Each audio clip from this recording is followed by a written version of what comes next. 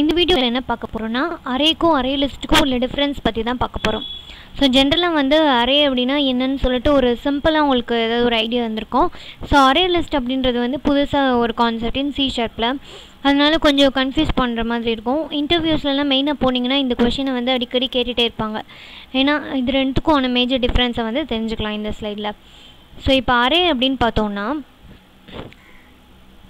So array வந்து collection of homogeneous data items அப்படின்னு சொல்லுவாங்க. அதாவது சேம் டேட்டா ஐட்டம்ஸை மட்டும்தான் அது அரேவால் ஸ்டோர் பண்ண முடியும். அதாவது இப்போ ஒரு இன்டீஜர் அரே அப்படின்னு எடுத்திருக்கேன்னா அதில் இன்டீஜர் வேல்யூஸை மட்டும்தான் ஸ்டோர் பண்ணுவேன். சேம் டேட்டா டைப் அப்படின்னு சொல்லுவாங்க. அதனால அரே ஹோமோஜீனியஸ்னு சொல்லுவாங்க. அதுக்கு ஆப்போசிட்டாக வந்து அரே லிஸ்ட் அப்போ என்னவாக இருக்கும், ஹெட்ரோஜீனியஸாக இருக்கும். ஹெட்ரோஜீனியஸ்னால் different kinds of data items. அதாவது ஒரு இன்டீஜர், ஒரு அரே லிஸ்ட்டில் வந்து ஒரு இன்டீஜர், ஒரு ஃப்ளோட்டு, ஒரு கேரக்டர், ஒரு ஸ்ட்ரிங்கு நான் எதை வேணாலும் என்ன பண்ணிக்கலாம்னா ஸ்டோர் பண்ணி வச்சுக்கலாம். அதுக்கப்புறம் வந்து this has fixed size and cannot increase or decrease dynamically. ஏன்னா அரேக்கு வந்து மெமரி அலோகேஷன் வந்து கம்பைல் டைமில் நடக்கும். ஸோ அப்போ கம்பைல் டைமில் நடக்கும்போது நீங்கள் வந்து கண்டிப்பாக வந்து ஒரு அரே வந்து டிக்ளேர் பண்ணும்போது அதோட சைஸை வந்து மென்ஷன் பண்ணிடுவீங்க. ஸோ அதோட அரேயோட சைஸ் வந்து 10 அப்படின்னு மென்ஷன் பண்ணிட்டீங்கன்னா 10 எலிமெண்ட்ஸை மட்டும்தான் நம்ம அந்த அரேக்குள்ளே என்ன பண்ண முடியும், ஸ்டோர் பண்ணிக்க முடியும். ஸோ டைனமிக்காக அந்த வேல்யூவை நீங்கள் மாற்றவோ இல்லை டிக்ரீஸ் பண்ணவோ நம்மளால் முடியாது.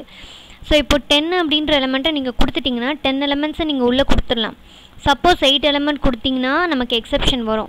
10க்கு மேலே இருந்தாலும் உங்களுக்கு வந்து என்ன ஆகும் அப்படின்னா அந்த அரேயில் வந்து அக்செப்ட் பண்ணிக்காது. ஸோ அந்த ப்ராப்ளம்லாம் எங்கே கிடையாது, அரே லிஸ்ட்டில் கிடையாது. எப்போ வேணாலும் எலிமெண்ட்டை இன்சர்ட் பண்ணிக்கலாம், எலிமெண்ட் எப்போ வேணாலும் ரிமூவ் பண்ணிக்கலாம். ஸோ இந்த ஃபெசிலிட்டிஸ் வந்து அரே லிஸ்ட்டில் இருக்குது.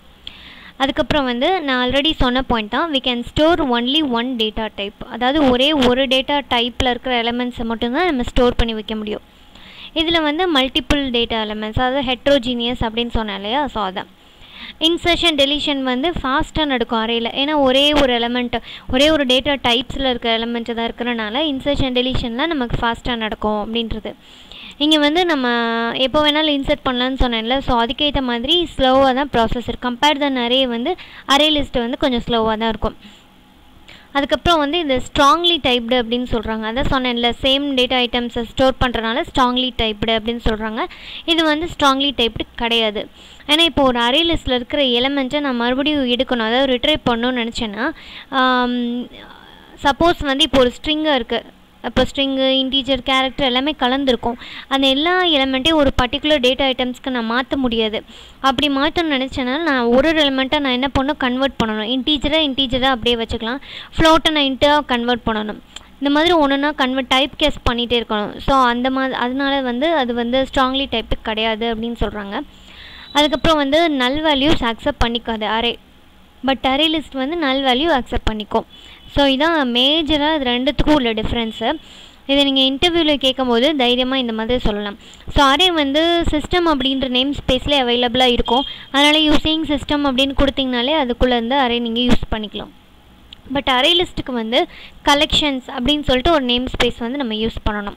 ஸோ அதை நம்ம ப்ரோக்ராமில் வந்து எப்படி பண்ணுறது அப்படின்றத பார்ப்போம். இந்த எக்ஸ்ப்ளனேஷன் உங்களுக்கு புரிஞ்சிருக்கும்னு நினைக்கிறேன். இன்னும் கொஞ்சம் டவுட்டாக இருந்துச்சுன்னா நான் ப்ரோக்ராம் வச்சு நான் எக்ஸ்பிளைன் பண்ணுறேன், அதில் உங்களுக்கு டெப்த்தாக புரியும். ஓகேங்களா, வாங்க ப்ரோக்ராம்குள்ளே போகலாம். இந்த ப்ரோக்ராம் பார்த்தீங்கன்னா இதில் நான் அரேயும் அரே லிஸ்ட்டு ரெண்டையுமே மிக்ஸ் பண்ணி ப்ரோக்ராம் எழுதியிருக்கேன். ஸோ அதை எப்படி பண்ணுறது அப்படின்றத உங்களுக்கு நான் எப்படி பண்ணியிருக்கேன்றதை எக்ஸ்பிளைன் பண்ணுறேன். ஃபஸ்ட்டு இன்டீஜரில் ஒரு அரே க்ரியேட் பண்ணியிருக்கேன். Int array of new int of 4னு கொடுத்துருக்கேன். பார்த்தீங்களா, மெமரி வந்து சைஸை வந்து நான் இங்கேயே ஸ்பெசிஃபை பண்ணிவிட்டேன்.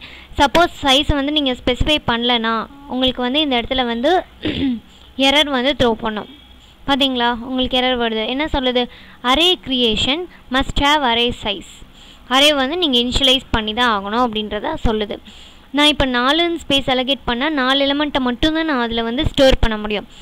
அரேயோட இண்டெக்ஸ் எப்போயுமே எங்கேருந்து ஸ்டார்ட் ஆகும்னா 0th பொசிஷன்லேருந்து ஸ்டார்ட் ஆகணும், உங்களுக்கு தெரியும். ஸோ அதே நான் 0லேருந்து 3 வரைக்கும் எலிமெண்ட்ஸை மென்ஷன் பண்ணிவிட்டு ஃபார் லூப்பில் வந்து 0 to அரேயோட லென்த் வரைக்கும் இருக்கிற எலிமெண்ட்டை நான் பிரிண்ட் பண்ணிட்டேன். இது வந்து அரே. இதுவே கீழே வந்து அரே லிஸ்ட் எடுத்துக்கிறேன். ஸோ அரே லிஸ்ட்லேயே எரர் காட்டுதுன்னா அந்த நேம் ஸ்பேஸ் வந்து மிஸ் ஆகுது. மேலே போனீங்கன்னா இங்கே பார்த்தீங்கன்னா சிஸ்டம்குள்ளே அரே இருக்கிறனால அதில் எடுத்துக்கிச்சு. இப்போ system.collection.generic கொடுத்துருக்கோம்ல, அப்புறம் எதுக்கு எரர் அடிக்குது அப்படின்னா, இந்த நேம் ஸ்பேஸ் வந்து ஜென்ரிக்கில் இருக்கிற கிளாஸஸ்ஸு அதை தான் வந்து இதில் யூஸ் பண்ண முடியுமே தவிர கலெக்ஷன்ஸில் இருக்கிறத யூஸ் பண்ண முடியாது. ஏன்னா வந்து இது இன்னர் நேம் ஸ்பேஸை மென்ஷன் பண்ணால் அதுக்குள்ளே இருக்கிற கிளாஸஸ் மெத்தட்ஸை மட்டும்தான் அக்சஸ் பண்ண முடியும். ஸோ அதனால நம்ம என்ன பண்ணுறோன்னா யூஸிங் system.collections.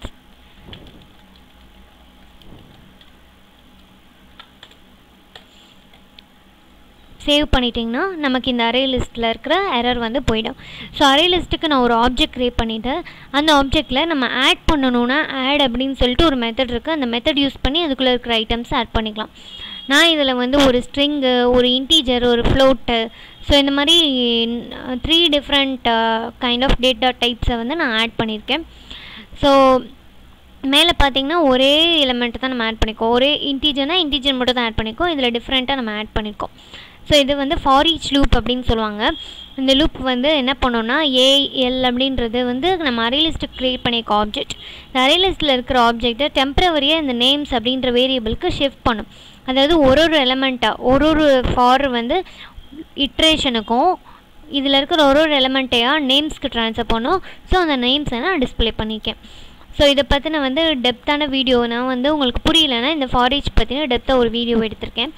ஓகேங்களா? ஸோ அதை பார்த்துக்கோங்க. ஸோ இப்போது இந்த கலெக்ஷன் அப்படின்றது C#ல் வந்து ஒரு பெரிய டாப்பிக்கு. இந்த கலெக்ஷன் ரிலேட்டடான கொஷின்ஸ் வந்து நிறைய போகும். ஸோ அதெல்லாம் நம்ம அப்கமிங் வீடியோஸில் பார்க்கலாம். இந்த வீடியோ உங்களுக்கு பிடிச்சிருந்தா லைக் பண்ணுங்கள், கமெண்ட் பண்ணுங்கள், மறக்காமல் நம்ம சேனலை சப்ஸ்கிரைப் பண்ணுங்கள். மேலும் ஏதாவது ஸ்பெசிஃபிக் டாபிக்ஸில் உங்களுக்கு வீடியோஸ் வேணும்னா தயங்காமல் கமெண்ட் பாக்ஸில் கமெண்ட் பண்ணுங்கள். அதுக்கான வீடியோஸ் எடுத்து கண்டிப்பாக நான் உங்களுக்கு லிங்க் ஷேர் பண்ணுறேன். தேங்க்யூ.